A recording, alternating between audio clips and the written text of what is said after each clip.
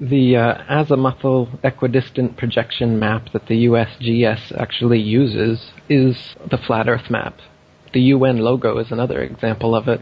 The UN logo is actually a Flat Earth map, divided into 33 Masonic sections, by the way.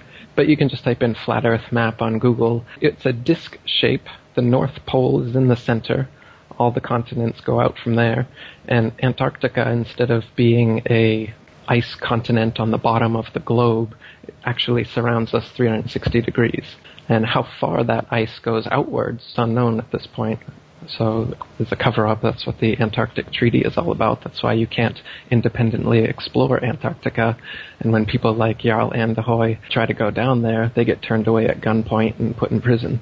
So there's a big cover-up there in Antarctica as well. I don't know how far the ice goes, whether there's an edge, a barrier, a dome, or infinite plane. But what we do know is that the Earth and the water is completely flat, for as far as we can see and as far as we've measured.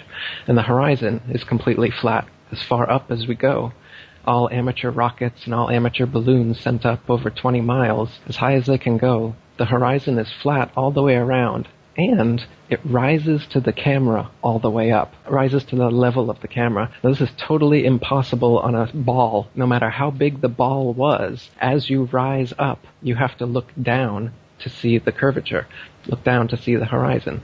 But what actually happens if you go up in a hot air balloon, the horizon rises right on up with you, the whole way up. Just keeps on coming up at eye level, as high as you're going to go.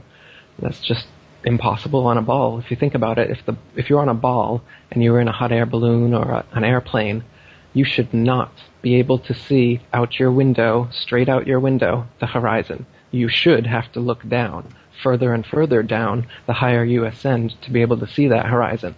But you'll never look down to the horizon on the Earth. It will always rise up to your level.